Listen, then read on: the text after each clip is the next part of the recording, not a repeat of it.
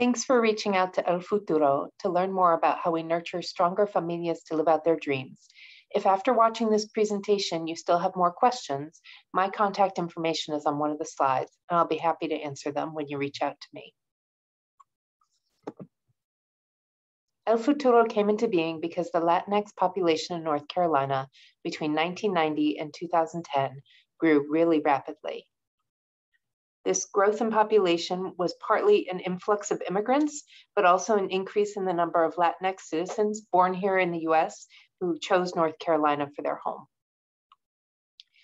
This population did not have good access to mental health and substance use treatment, partly because they had less health insurance, but also because only 1 in 11 Latinos with a mental health diagnosis sought out mental health services.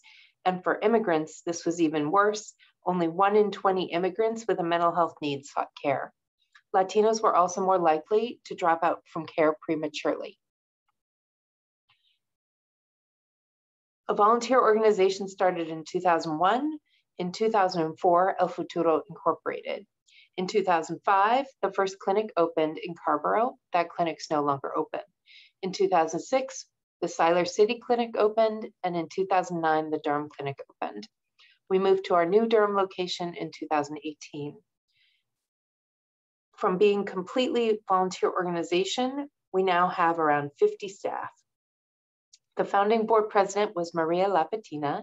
The founding staff included volunteer executive director and psychiatrist Luke Smith, who continues to be our executive director, and program director and therapist Karen Current. The trajectory of growth has been like a rocket. Those 50 staff include bilingual, bicultural social workers, psychologists, psychiatrists, therapists, and case managers who provide culturally responsive and linguistically accessible mental health care and substance abuse treatment. Last year, 1,500 to 1,700 Latinos got served with 13,500 visits. This is growth over the year before. We provided services primarily in our Siler City and Durham clinic, but also school-based services and telehealth, video therapy for people who live in rural areas. Why we do this is because we want to nurture stronger familias to live out their dreams. And how we do it is focused with igualdad, equidad, making sure that we're bringing equity into our work. Confianza, building trust with people so that they feel comfortable working with us and sharing their stories, but also so they'll recommend our services to other people. Conocer a las personas donde ellos están, meeting people where they're at, helping them feel like we're not coming in to judge them or tell them what to do, but really to understand what's going on for them and help them move toward their goals. Calor humano, really being warm and caring, de la gente, muy pueblo, not coming in as experts, judging people and telling them, here's how to do things, but coming alongside them. And respeto a la cultura, understanding not just the individuals, but understanding the culture that they live in and behaving in a culturally responsive manner, and also knowing that we can't know everything, having cultural humility.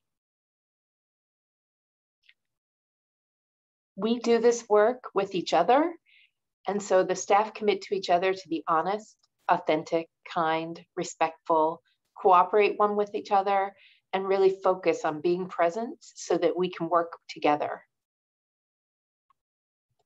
There are a bunch of videos about El Futuro that you can see on our website, including information about our community mural.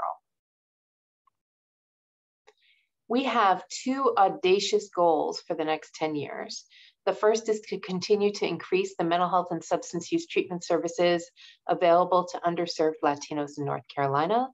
But the other is to become a national model and resource center for Latinx mental health and substance use treatment.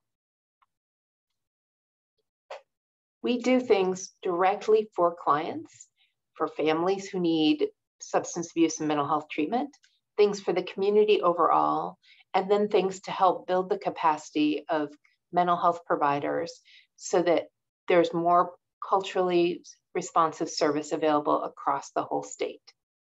For families, we provide therapy, specialists in substance use and alcohol treatment, psychiatry, and that therapy can be for individuals, for families, or for groups.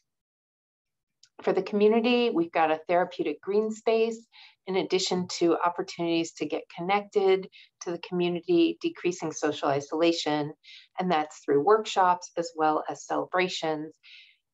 We're providing that to the community as a whole to try and destigmatize mental health services, but also to build awareness of the needs for mental health support for Latinx people. For mental health providers, we have collaborative research projects where people can learn more and gather more information to continue to build the base that we are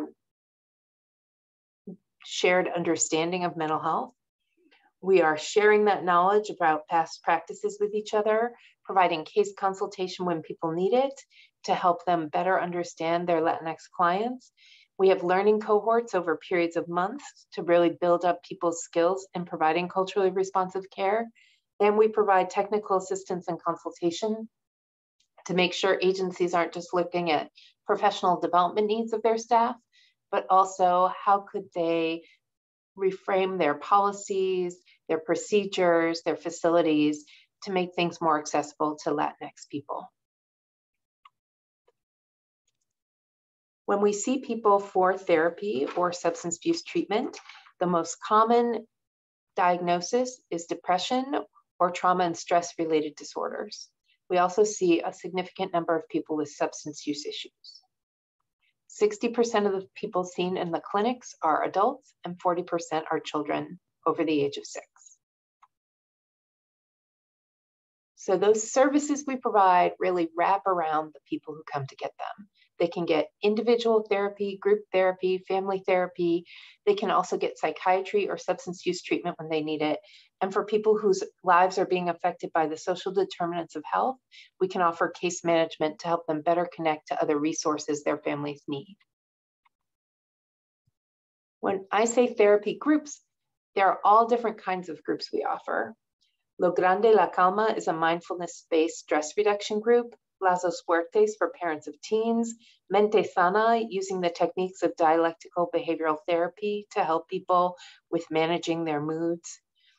Movimientos Conscientes, managing stress through trauma-sensitive yoga. El Faro for parents of children with ADHD. Mente Avanzada for clients who want to expand on the practices they learned in Mente Sana. And other groups as they're appropriate to the needs we see in our clients. Most groups are 6 weeks long, and clients are able to re-enroll and continue if they continue to see the benefit from participating. Why groups? Because there's a special benefit that comes from connecting with other people that helps us continue to heal even after the therapy is finished.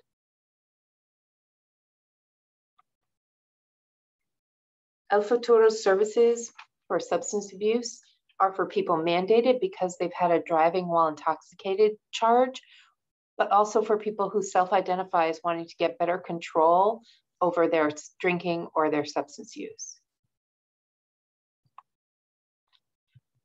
In addition to these services that are in our clinics, we have services in our therapeutic green space. It's a great place for people to come connect, some place that's beautiful, safe, relaxing. It's open to our clients, our staff, our neighbors. It's a place where people can create lasting memories with their children, but also a place where adults can be transported back to the happy memories of their childhood. Another program outside of the clinic is Futuro. Futuro works with 3 sites to provide teletherapy and telepsychiatry to Latinx folks in rural counties. Episcopal Farm Worker Ministry, Good Samaritan Clinic, and North Carolina Farm Workers Project are our 3 partners. In terms of developing the skills of professionals so that we can expand our capacity to serve Latinx people across the state, we have La Mesita Network. The network is a place where people can share ideas and connect with each other and then learn from each other. There are webinars on specific topics that happen weekly, There's group learning over a period of months in the learning cohort. There's case consultation on specific topics where somebody gets the opportunity to present a case after hearing didactic information shared about how to best address that kind of situation, and then can get input from a panel of people about ideas for moving forward. Every other year, there's a conference on Latinx mental health. And then there's also the ability to get technical assistance and consultation to do a deeper dive into looking at the agency overall and things it might want to change in terms of policies, procedures, facilities, in addition to the professional development needs of their staff. When new patients come to the clinic, they start through the walk-in process. So you can refer yourself or somebody else can refer you, but to get an appointment quickly, we have people walk in and get an assessment and then get assigned to a clinician. If you have questions about making a referral or the walk-in process, you can call 919-688-7101. All of this work is funded by grants and contracts. That's the main source of funding, together with fees for services. So when we are able to bill Medicare, Medicaid, or somebody pays for their services, and then individual and corporate contributions. That money is all spent on clinical services. 64% is spent on services in the Siler City and Durham clinics. 19% is spent on services outside the clinic, like the therapeutic green space and Futuro.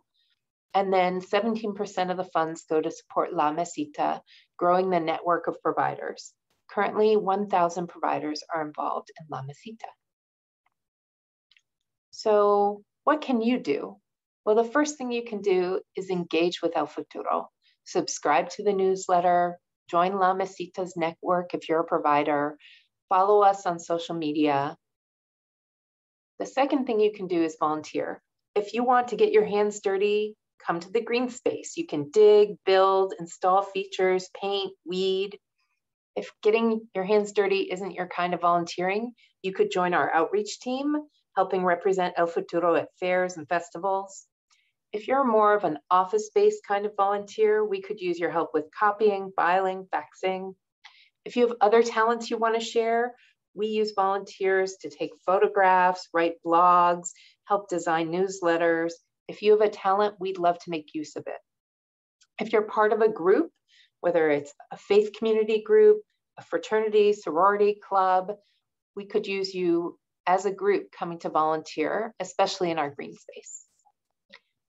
The third way you can support us is by contributing. You could make a donation. If you shop on Amazon, you could sign up for Amazon Smile and pick El Futuro as your beneficiary. And then every time you shop, we're getting some of the money. Or you could ask a business that you go to support El Futuro. A restaurant could be asked to give a gift card for an event, or your dentist, your insurance agent could be asked to sponsor El Futuro. If you still have questions about El Futuro that weren't answered by this brief presentation, you can reach out to me directly, and I'd be happy to answer your questions as best I can, or connect you with the person who can. Thank you so much for taking the time to learn about our work and how we nurture stronger familias to live out their dreams. We really appreciate it. Mil gracias.